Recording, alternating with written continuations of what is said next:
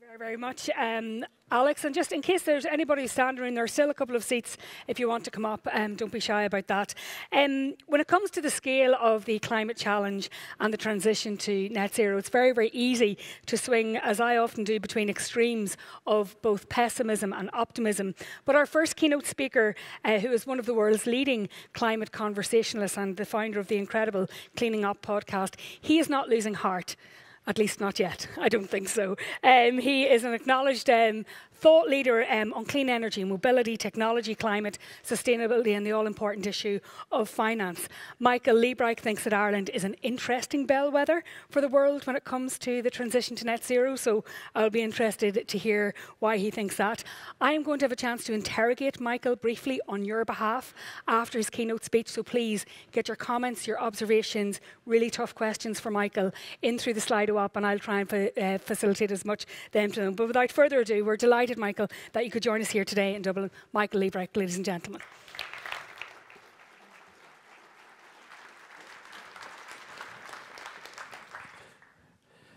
Thank you, thank you. It's an honour and a pleasure, as always, to be here. I have been at IIEA, ESB events before. They just get bigger and bigger, so that's part of the acceleration, is that our community, this community, does seem to also accelerate in scale. So let me try and use this time to put in perspective. I am not the biggest expert by a long way, by a long shot, on Ireland's trajectory towards net zero, around its economy, its politics, and so on. I'm not here to talk about that. But I will try and locate the journey that you're on in what is happening globally. And as Derval said, you can be enormously heartened, you can also get quite depressed, and you can do that all within the space of just reading a couple of different news stories. So where are we overall? If you look at the 2020s so far, it has been tumultuous on a scale that really maybe those who remember the 1970s can remember, but actually it's been even more tumultuous than the oil crisis of the 1970s. That was an oil crisis. This has been an everything crisis. They call it the poly crisis. And so if you go back to 2020, that was before Glasgow COP21, where everybody, Ireland included, committed to net zero, or 2/3 of the world, the developed world, committed to net zero by 2050, and 90% of the world's economy committed to net zero by 2070. That was only a few years ago. And then, of course, we had COVID, the incredible inflationary price spike, which defined the first few years for the energy sector of the 2020s. That is now starting to, has been receding, but then we've got this appalling war on Ukraine by Russia.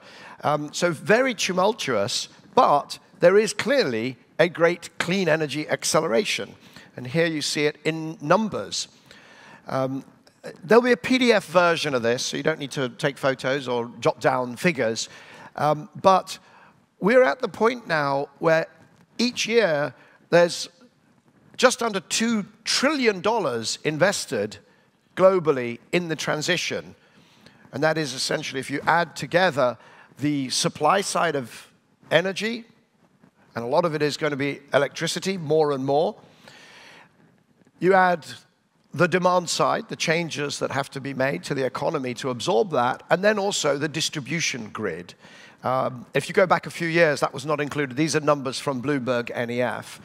But when I started what is now Bloomberg NEF, the information company, in 2004, that figure was just $36 billion, $33 billion.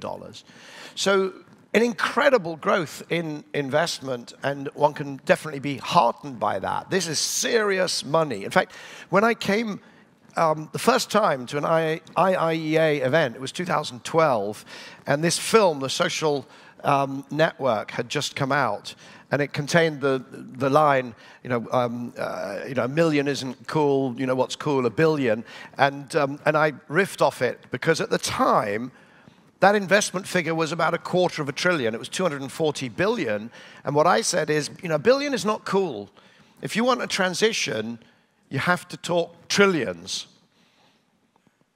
trillions, trillions. So now we're talking trillions. We're nearly at 2 trillion.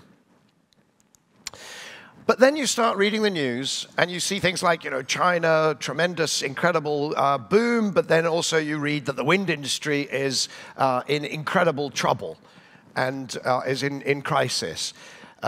You see there's a slowdown in electric cars. We read all about the slowdown. Is it there in the data? Because the other thing is you see this incredible surge of cheap EVs coming out of China. So China has gone from 5th or 6th place in global vehicle exports to #1 in 3 years.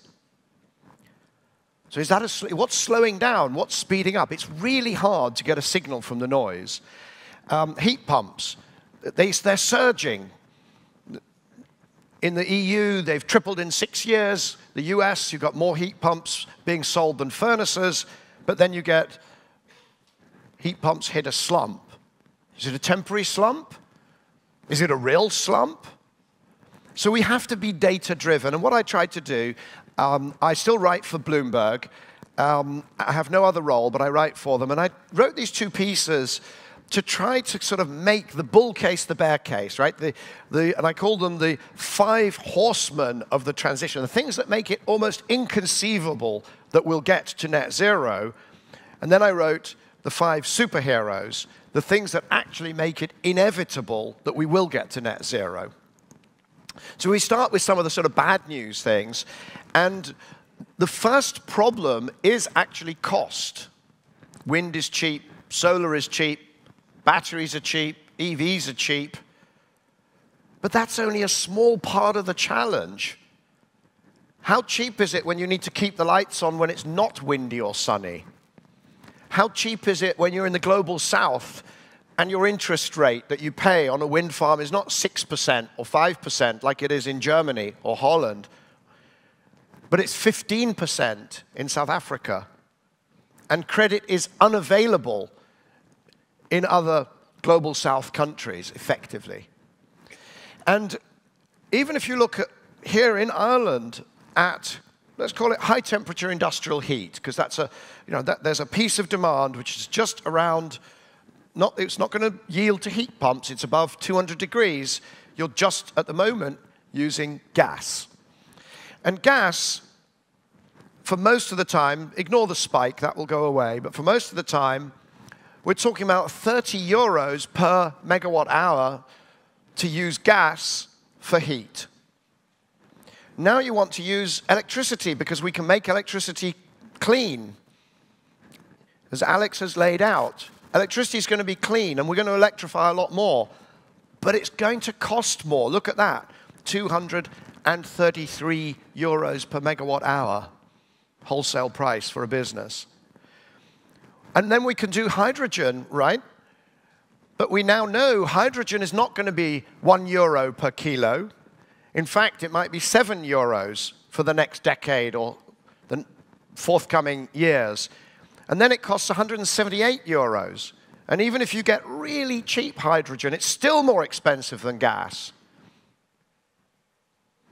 And so clearly, we've got a problem. This is not going to change quickly. We are going to need carbon prices, and that's great. We're in Europe. We're going to have carbon prices. What are they going to have in India, Pakistan, Bangladesh, Malaysia, Indonesia, all of Africa? And Africa right now, whatever it is, around 1 billion people, is going to be 2 billion people by 2050 and 4 billion by 2100. Are they going to have a carbon price? Or are they just going to use what they've got, which is gas? The grid. We're going to electrify everything. Fabulous. That's going to take a lot more electricity. The electricity isn't going to come from thermal plants around the coast. It's going to come from offshore.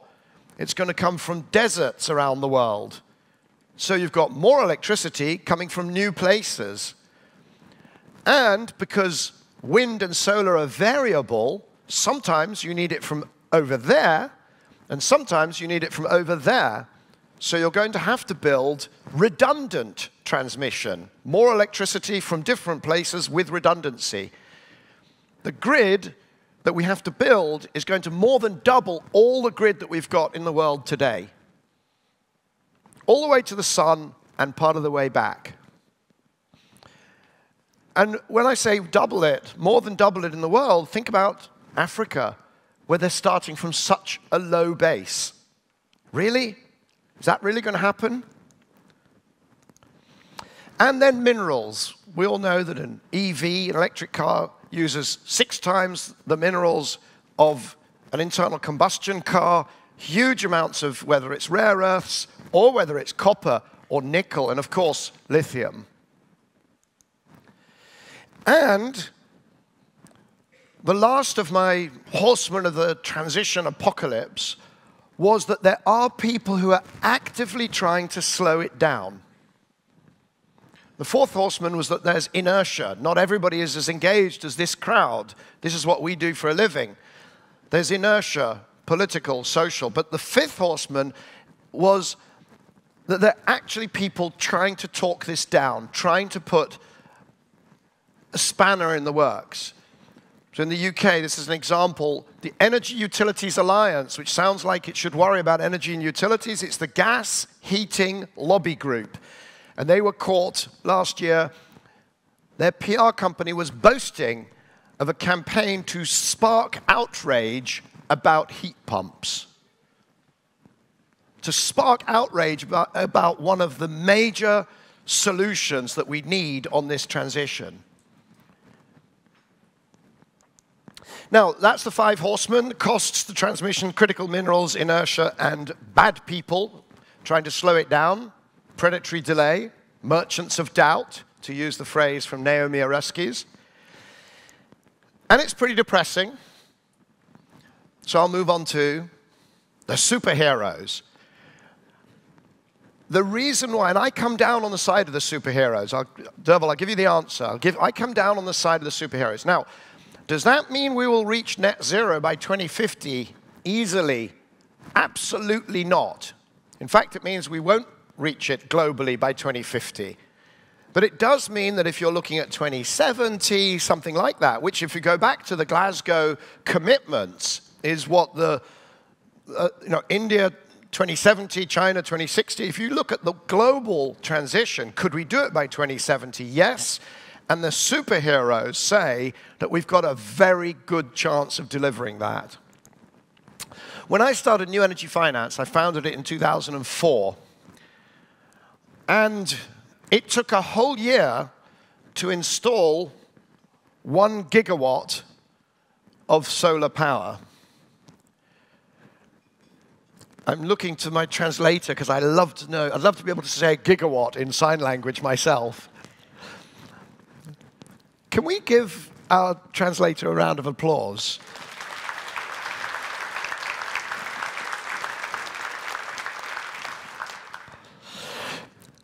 So, 6 years later, it took 1 month to install a gigawatt. A gigawatt, by the way, it's kind of like one big power station, one big coal power station would be a gigawatt. Of course, if it's solar, it only works 20% of the time and so on. Just to get an idea of the scale, okay? So we were installing 6 years later, we, the planet, world economy, 1 gigawatt in a month. 6 years later, 1 gigawatt in a week. And in 2023, 1 gigawatt per day. So it's hard not to be encouraged by that. If you look at it in terms of some of the overall numbers, the green line at the bottom, that is modern renewables. That's wind and solar. There's a little bit of biomass and so on. Not hydro. Hydro is the blue line. The blue line. That was when I started New Energy Finance. That's 20 years ago. And that's where we are now. As I say, it's hard not to be heartened by that. Now, that is, the green line is 15% of all electricity in the world that's now being produced by technologies when I started New Energy Finance were less than 1%. Now, this is clearly some sort of a penetration curve, right? Clean energy, renewables, penetrating into and pushing out the other forms of electricity. And there's a key point here, which I call it the sneeze, because when you talk about these, the economists call them logistics curves, and it's log this, and there's endless papers. I talk about the sneeze. Why? Because when you start below 1%, this stuff fundamentally doesn't work, and the only people installing it are kind of a bit mad, and they're very tree-hugging, and there's no service, there's no finance. It's very difficult. You go through that 1%, and the thing starts to cusp upwards, and it feels like, to those who understand what's happening, it feels like waiting for a sneeze.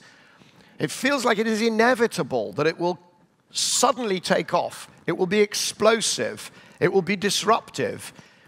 And when you reach that sort of 5% point, I think that's where you really kind of break into the mainstream. That's the sneeze. That's when some of the incumbents get into trouble. When you start to see the big restructurings, when you disrupt the electricity markets because your form of electricity has no variable cost and appears when it wants to and not when it's necessarily most useful. So the sneeze is the point that really kind of hits the radar screens of the mainstream. And you can see it was around 2013 when wind and solar became really cheap. And everybody understood the things that we had been talking about and that I came here in 2012 to say how cheap wind would be, that started to really get into the mainstream around that time. Now, in Dubai, Sultan Al Jaber, CEO of the oil company, but also president of the COP meeting. It was an incredible achievement. We're going to transition away from fossil fuels. And he talked about tripling renewable energy. But we are actually already on track without any more policy for renewables to grow by 2.5 times by 2030. No new policies. Again, it's difficult not to be heartened. Now, what happens is, because of all this renewables, you see electricity prices going negative. It's very disruptive, very, very disruptive. And of course, until recently, it was going to be the age of gas. Fracking in the US, in fact, they're going to frack everywhere. They tried. But what we see is that batteries are doing the same thing. The costs are coming down. And now, if you're building a peaking plant for gas and it's only going to work in the evenings, you probably go with batteries instead. The second superhero, though, is system solutions. A lot of people who don't understand the electricity markets, they say, the renewables, it won't work because you don't have enough batteries. We'll never have enough batteries. We will never have enough batteries. If your model is every wind farm you build, we've got to have a month worth of batteries, and by the way, that's what's driving the horsemen of the apocalypse around minerals, are models that have been done by people who think that every solar farm and every wind farm has to have 4 weeks of battery backup. Utter rubbish. The solution is a system solution. It's demand response, it's interconnections, it's a bit of overcapacity of the renewables. And these two complementary technologies. Why are they complementary? Because you can charge the car when you want to, or when the electricity is free, or even negative cost. And the same with thermal storage is much, much cheaper than battery storage. And so we see EV sales. The sneeze happened during COVID. There is not a slowdown. There is a bunch of Western car companies that have messed up their model cycle. And they can't sell the cars that they're marketing because they neither have a big enough battery to avoid range anxiety, nor are they cheap enough to sell to everybody. And you know what? China is stepping in. And the car companies will have to respond if they want to continue to exist.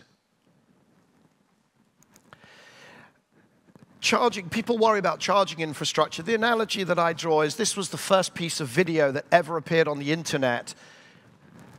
And this is what the internet looks like 20 years later. It's about investment charging will be ubiquitous the same way that Wi-Fi is now ubiquitous. Heat pumps, achoo, you get used to the picture.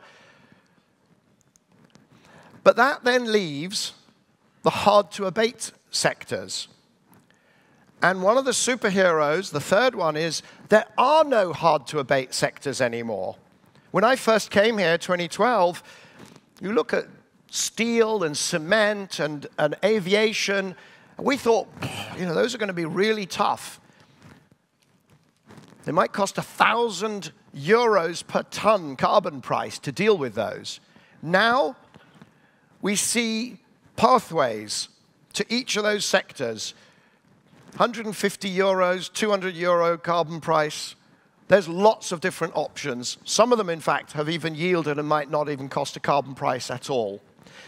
And the reason why we've had so much innovation, so much investment, is because we are in an age of great power rivalry. Climate is a global problem, and so it's natural to think we must have a global solution. When Sputnik was put into space, the first satellite, that was not a cooperative effort by the US and by the Soviet Union. It was a competitive outcome. First person in space, first person on the moon. Competitive. So the US Inflation Reduction Act, and now all over the world, everybody has to respond, and money and talent is flowing into the hard to abate, and it turns out they're not that hard. They're still hard, but they're not €1,000 per ton hard. There's a disappearing demand, the fourth, I haven't got time to go into all of them equally.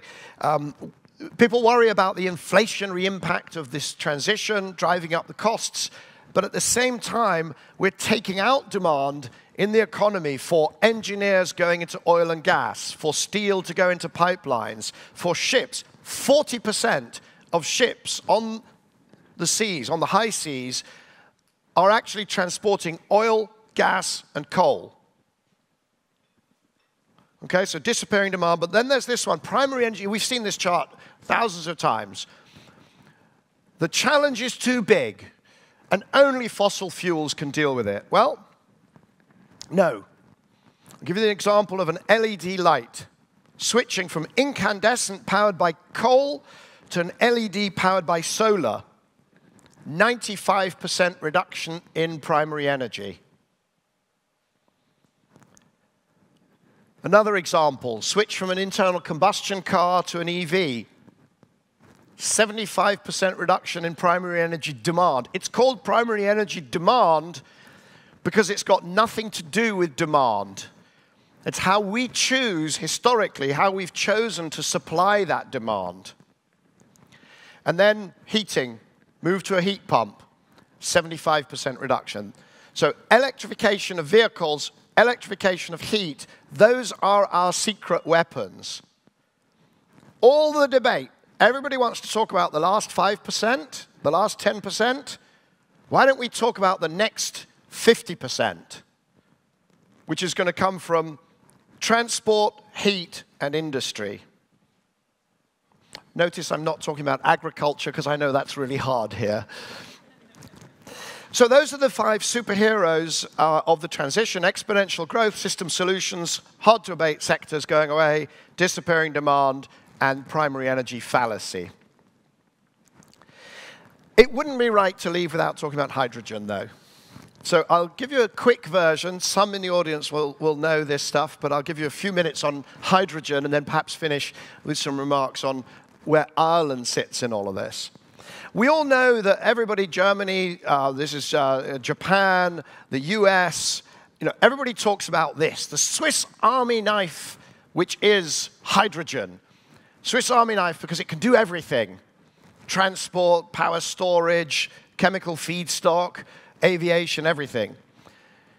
The analogy, which has been picked up even by people like Bill Gates, it's too good. Because you can do all sorts of things with a Swiss Army knife. The little scissors you can use to cut your hair, and the knife, you could put the butter on your bread with the knife. You've got that little saw. You could, when a tree falls on the road from the high winds, you can remove the branch. But there's almost always something cheaper, safer, more convenient. Cheaper, safer, more convenient.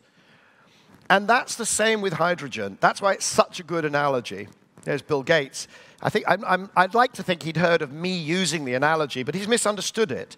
It's a Swiss Army knife in the sense that you won't use it unless it's cheaper, safer, more convenient.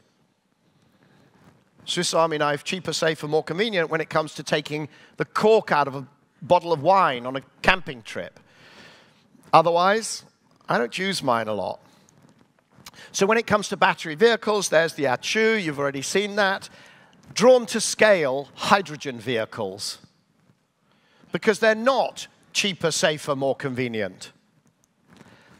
But you know what? It's not just going to be cars. That's buses.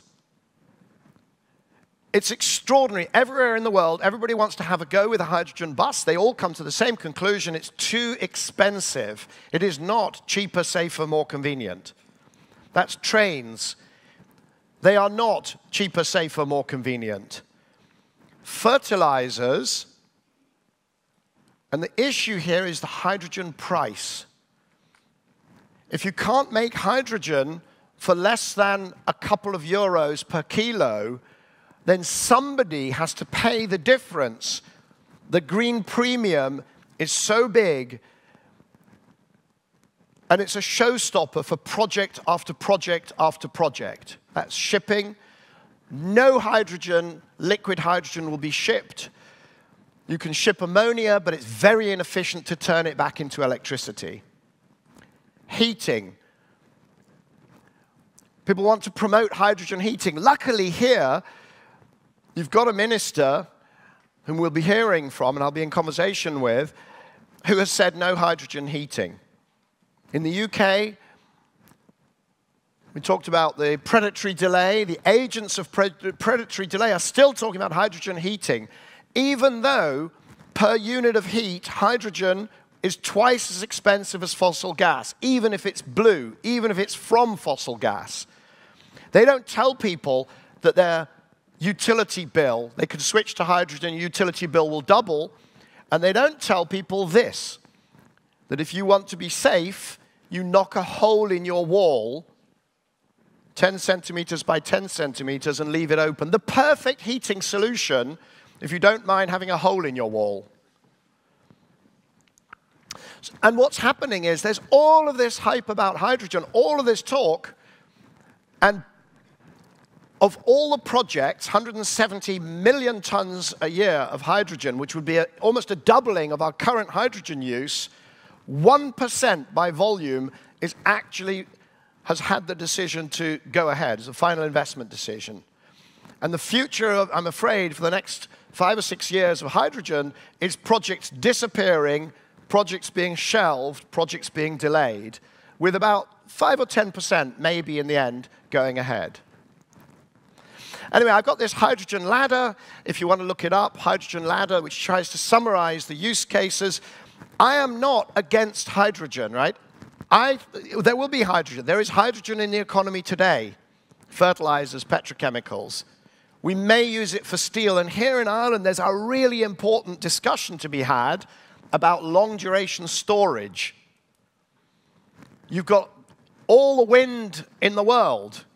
You've got all the biomass in the world. But how do you keep the lights on when the wind isn't blowing? Do you have enough biogas, biomass, or do you need to be storing some version of hydrogen? So, as I say, I'm the least expert in the room on this, the 2050 commitment by Ireland, but I want to put it in perspective. These are your energy-related CO2 emissions. They've peaked, and they're coming down. You've done well. But to put it in context, that is, and this is per capita, so normalized per capita. I like the comparison with Denmark. Similar size, strong agricultural output, similar, maybe not quite as rainy as Ireland, but it's close. similar climate. So there's Denmark and there's UK. Others have done better. And this is really why, if you look at GDP and CO2, and there's Ireland, the biggest difference between, and you can do this not just for Denmark and the UK, but you can go right across Europe. The big difference is your economy has grown. You've been so successful, it's very difficult to cut CO2 when you have an economic growth rate like China's or India's or Ireland's. And you're the only country in the EU that has really got this problem. So, the bad news is, congratulations, you've been too successful. The good news is, for all of the fractious nature of various discussions, for all of the uncertainty, how are you going to accelerate? For all the stuff we're here to talk about, the good news is you have the resources to deal with this problem. It would be much harder if you had not been so successful. Thank you.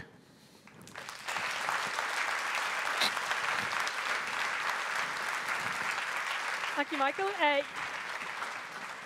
You can take a seat. We'll shortly see what questions we're going to have from the audience. But before we do that, I have one or two of my own. It was interesting that you mentioned Glasgow, because the Scottish government is on the brink. Humza Yousaf is his entire political career is hanging in the balance, in part because the Greens capitulated at the Scottish government not meeting those targets, not committing to those after they scrapped essentially the climate targets.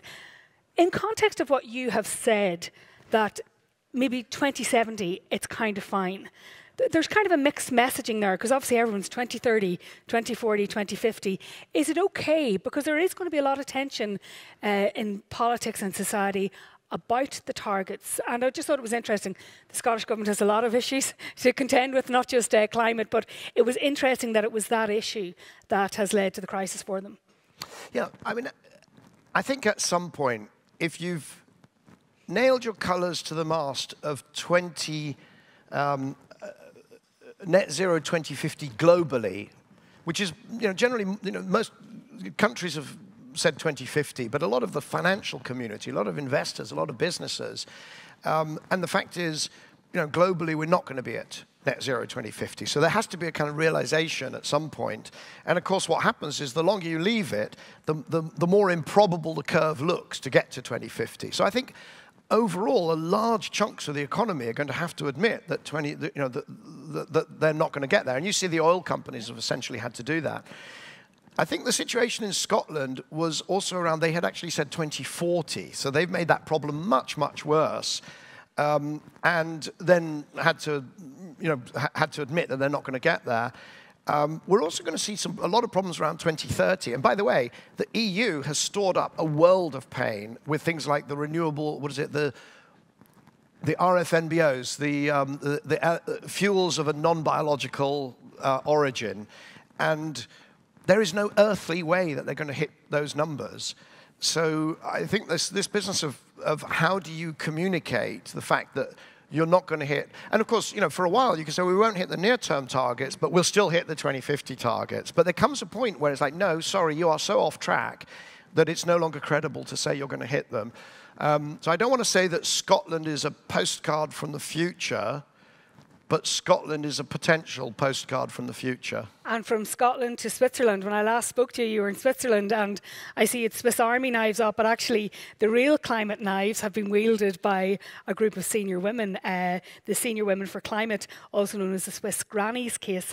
That recent ruling, which really was so landmark, and it was interesting because the Irish government has taken quite a considerable amount of flack because it intervened in the case. And Minister Ryan, who will be with us here later, is saying, that it's interesting in a country where strategic litigation has moved many mountains. He's saying, well, look, maybe the climate crisis can't be addressed through the courts, perhaps not solely through the courts, but it certainly has thrown down the gauntlet, those women. So this is a case where they call it the Swiss grannies, they actually went through the legal system to say that it was illegal. The government's plans were illegal because they were, and I think they used sort of human rights law to say that the rights were being on health were being infringed. So there's things to like about that, and there's things to dislike about it. The thing that I like about using the courts in that way is that we have got these targets. And in a way, to link it back to the first question, that we've got these targets, and there's no point having them if we just sort of trundle along business as usual, with always this kind of hockey stick at the end saying, oh, it's all going to get, but we'll do it between 2040 and 2050, we'll do everything, it'll be fine. That's not good enough. So I think that seeing the activist community switching from let's have more and more ambitious targets to let's see implementation is really important. That's to like about that. What I don't like about it is if you use the courts as your mechanism, it almost by definition focuses the problem on those countries with the rule of law, strong courts who actually care about this stuff, which means that it's in a small minority, frankly, of the world's economy, population, emissions, and so on. Another way of putting it is, why don't they go and try and do the same thing in China or India, or what is their approach to Africa? Because the challenge we've got is if we urbanize in the same way across Africa, and nobody wants to sleep in a house that's got a dirt floor rather than a house that's got a nice concrete and is habitable and so on. But what's their plan for the cement industry? What's their plan for the steel industry globally? And that has almost nothing to do with Europe and absolutely nothing to do with Switzerland in the grand scheme of things. So I worry about, and I worry about it also because it focuses on the developed world. It also hits the most innovative climate solutions providers hardest. A lot of activists would love for Shell and Chevron and Exxon to be out of business. Well, guess what? Then you end up with the same demand being met by Saudi Aramco, Petronas, Sinopec, and they will not be worrying about clean petrochemicals or helping with our hydrogen. Certainly won't be worrying about litigation. Can I ask you about Ireland? Just one of the last messages you touched upon, which was part of our economic growth and our economic success story. We're at a very, very interesting time on the island of Ireland. We are, after a very, very long period of time, now finally back at pre-famine levels of population, anticipating huge population growth, huge demands for housing, for other infrastructure. In that kind of horseman superhero kind of balance, that you tread, how can we decouple the demands for economic growth on the one side and for a strong, healthy economy versus the emissions and the cost of meeting all of those demands? Well, so I think, first of all, you are decoupling, right? We saw the chart, and you've gone through the peak, and your emissions are going down, despite the fact that your wealth and your population and so on is going up. So you can do it. The question is, can you do it faster? Yep. And do you kind of run out? And I think one of the things I would encourage, and this is a very engaged group of, a very influential group. Don't spend all your time worrying about the last 10%, because you can decarbonize all of land transportation, all of heating, and a whole chunk of industry in the next 10 years really fast. The technologies are here, the supply chains are here, the money is here, the talent is here. So, and when you talk about housing is very interesting, because it's much harder to renovate. The real problem is not, can we build new housing because of growing population? Because the new housing can be very low carbon, and zero carbon in use is not that hard to achieve. The more difficult thing is actually renovating your existing housing, where being wealthy really helps. And this is it, because anyone who can put heat pumps in their home, who can retrofit their home, that there is an essential question of privilege involved in that. And it's interesting because there's a question, just going to the questions from the floor, which speaks to something you're so passionate about, is where the balance lies between financing and funding to enable the transition, and what role should there, Seamus, thank you for this, should there be for government supports on behalf of the citizen? Because, you know, it's something you also write a lot about. Pricing really, really matters, and, you know, for some, as I say, if you have an EV, if you have heat pumps, that is in essence a sign of your privilege. Well, I think I'd like to. Although it is coming down, the costs are coming exactly. down. I do hope that we're on a cusp. I do hope we're at a point where the upfront cost of an EV should become lower than an internal combustion engine, because then, of course, everybody can participate in, you know, first I should say it's absolutely essential that the less well-off and the more vulnerable participate in this. But just before you jump to, well, government has to make them whole, and then it has to come out of taxes, there's an enormous amount more that can be done. And if we are on a cusp, there's a lot of this will sort of sort itself out. You'll build lots of wind, and you'll end up having those negative prices or zero prices of electricity for more and more hours of the year. And you have to make sure that even the poor and the vulnerable can benefit from those, but not just rich people with heat pumps, you know. But also at an investment level, you know, these are often long-term strategic assets, and you said we don't know which ones are going to win or lose. So I suppose the investment environment also has to be very stable, or at least supportive. Yes, I mean, and you know, you need to look after your credit rating and make sure that it's cheap to borrow. But I just want to say something about heat pumps. There are a lot of fallacies about, well, you can't do a heat pump until you've done, you know, new insulation, new windows, et cetera, and that pushes up the cost. That means a heat pump looks like a €15,000 investment, whereas a new boiler is very cheap. Of course, the boiler is not an option, so the question is really heat pump or what? Heat pump or what? And in fact, heat pumps are now so good that they can, it used to be that you had to have, the heat pump only kind of worked, it only had a coefficient of performance of 2 or more if you could have the flow temperature at sort of 40 degrees, very low flow temperatures. That's not the case anymore. So what used to be fabric first you have to insulate, first you have to put new windows in, first you have to make the place airtight. In many cases now, it's heat pump first.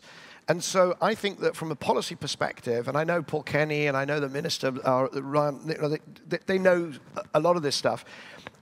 We're now switching to an era of heat pump first, and then you've got a bit of time then to insulate and reduce the costs.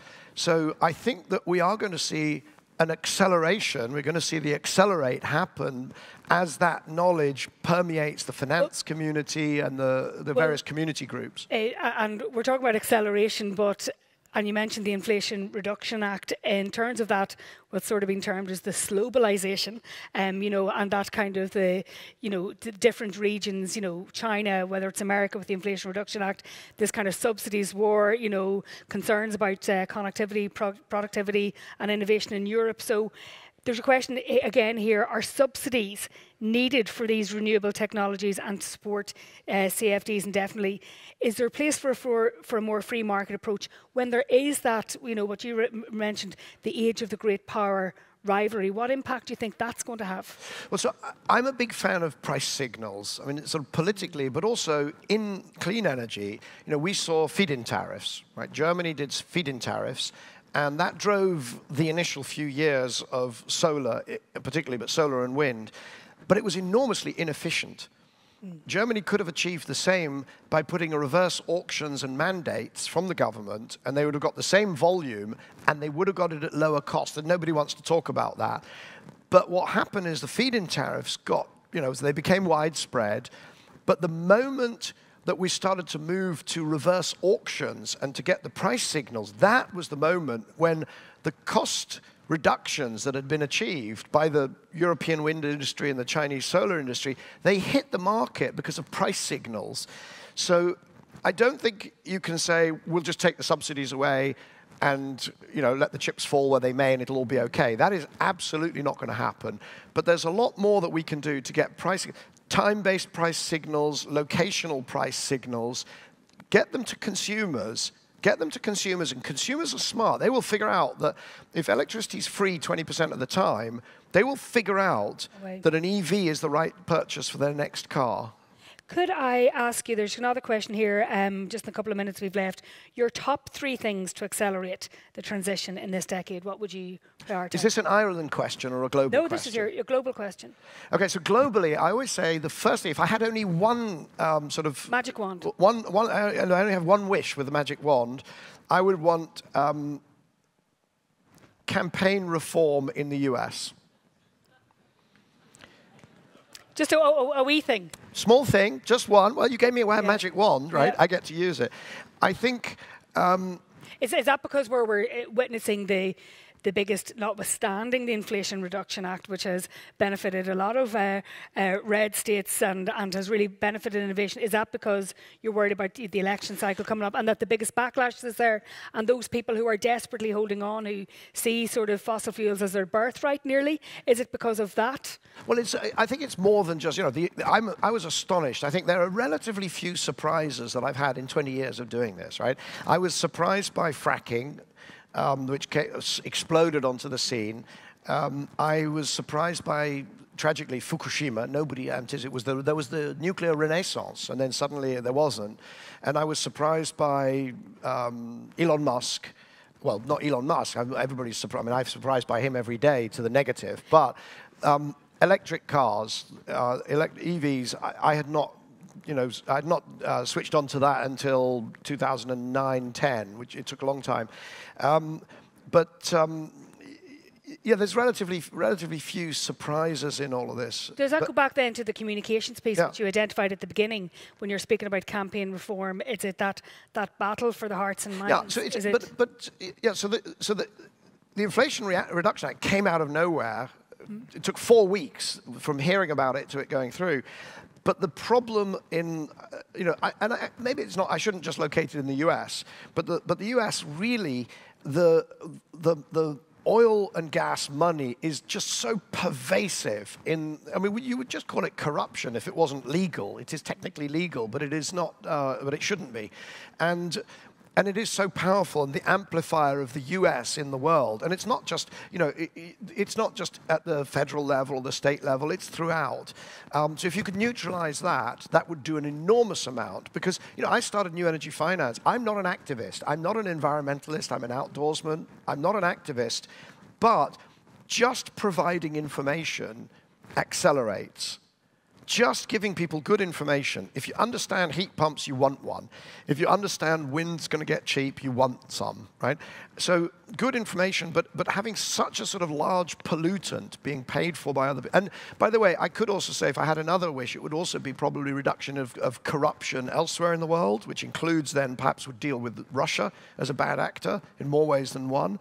And I would like to see the interest rate differential. I talked about South Africa, 15%, Europe, 6%.